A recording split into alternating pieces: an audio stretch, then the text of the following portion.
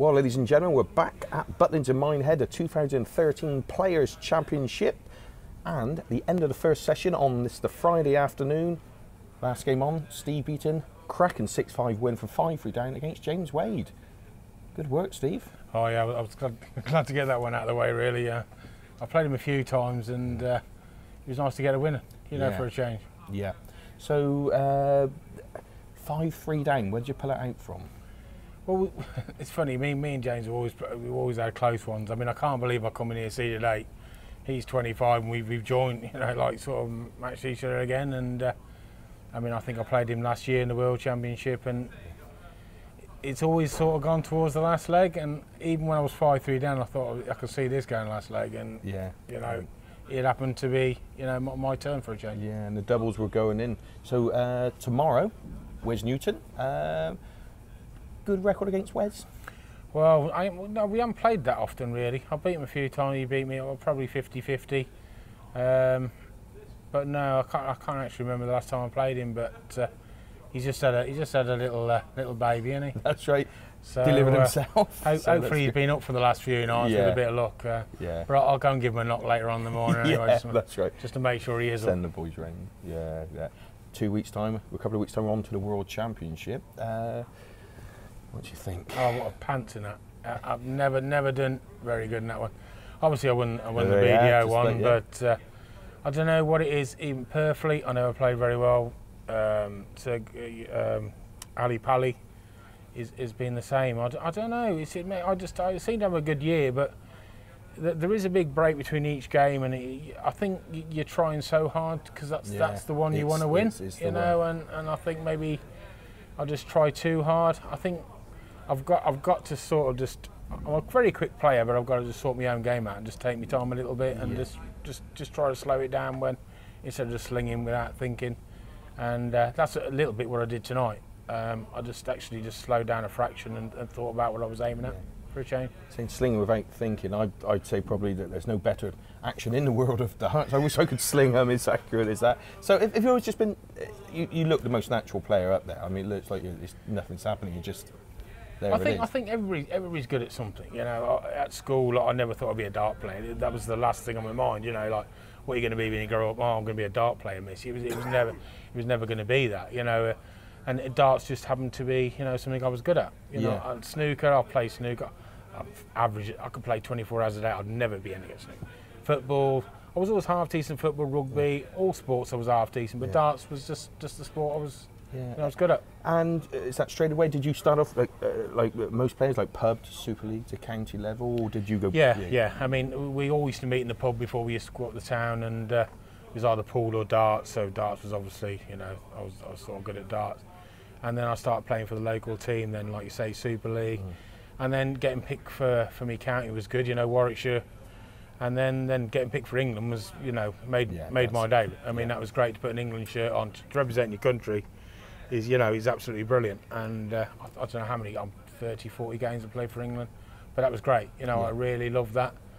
And obviously darts just gone on from there, really. We had a bit of a lull one time, and it's picked back up again. But great. So do you enjoy the atmosphere in Butlins? Because obviously it's a little bit different being a holiday camp. It's all razzmatazz, of course, with the PDC. But do you enjoy this sort of? But that's the way darts has changed now. You've got to play with an atmosphere. I mean, you're up there. That's the whole point. I mean, the bigger the crowd, the better. You know, and you know, it's like being in a corner. You've got to fight your way out. You know, it's great, really. I mean, you play for the buzz. You know, if you're going up there too calm, no shake, well, you're not enjoying it. I go up there and I'm sort of trembling a bit, and that's how it should be. You know? Yeah. So you don't mind obviously the atmosphere down there. I mean, it seems like, I mean, I just popped there. It seems like the atmosphere is bigger than last year, and it's only Friday afternoon. We've got to see. Well, they're still coming in, so it's going to get busier and busier. It's the same when they start calling your name and start shouting. I mean, it's brilliant. I mean, you know, you can't beat it. You know, I think anybody would love to just get up there. And, okay, the pressure's pressure, but it's just get up there and just breathe in that atmosphere is absolutely brilliant. And enjoying the ladies shouting out, you still got it, still looking good. I mean, we both are, and I know you would have said that about myself, but I'm 40 next year. I know it's sorry, 50. Yeah, I was going to say, I know my math's not good. Well, Well, I reckon I've still got another 10, 20 years left. Easy. Do you fancy a quick jog along Minehead Beach? Yeah, don't mind. We'll get a camera crew if that's okay. Yeah, we'll do it. Let's go. Yeah, I'm actually. What, now? Or? No. I can't, 'cause I've got a few more interviews, but I'll give you a shout. And, should we have a beer instead? Yeah. Yeah, go on then. Okay, fantastic. That's absolutely wonderful. So, do you think? I mean, obviously, darts, how it's changed with the. I mean, it's always been like that. Back, because when you was playing Rizzy, you were playing with the likes of Eric and John and Jockey Wilson and any of those players. Any one that stands out? You think? Eric was my idol, and I mean, you'd never get any sympathy out of Eric. I mean, if I said to Eric, "Oh, I left the double and he went out," he said, "We shouldn't have given him a chance to go out." Yeah. Just simple. Yeah. Oh, he went out on 1-5. We shouldn't let him have a go on 1-5-2. I mean, that was Eric's answer all the time. Don't give him a chance to let you go out. Yeah. And he's right, really. At the end of the day, you know, you make your own chances, you know, and you shouldn't be giving them chances to take you out, you know. Yeah. So that would have been the same England team with Eric and John. Actually, my first England game, Eric was captain.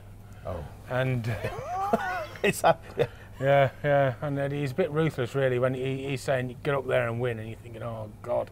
But I did win. I actually got man of the match, and we won 12-0. Can you imagine being the only loser with Eric? As the captain. He'd have made you pay for it. Yeah, that's a cracking side of a good friend of mine, Mike Gregory, I would imagine would have been in that. Oh, Mike, I seen Mike not so long ago. Yeah, you do exhibitions and things? Yeah, I seen he's starting to play a bit more again now. He's starting to get back into it again, and he's playing well, actually. Yeah, he is always a natural talent. We love the Mike Gregory snatch. I mean, you know, not quite as bad as jockeys. There's a few good snatches around, isn't there, really? Yeah. I mean, Jockey had a real good one, didn't he, really?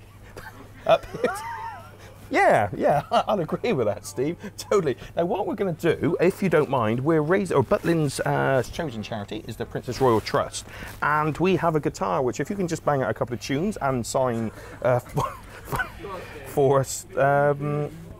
Yeah, it's not plugged in though, is it? No. Sorry, that's lucky then. Yeah, that's right. Well, Steve's signing the guitar.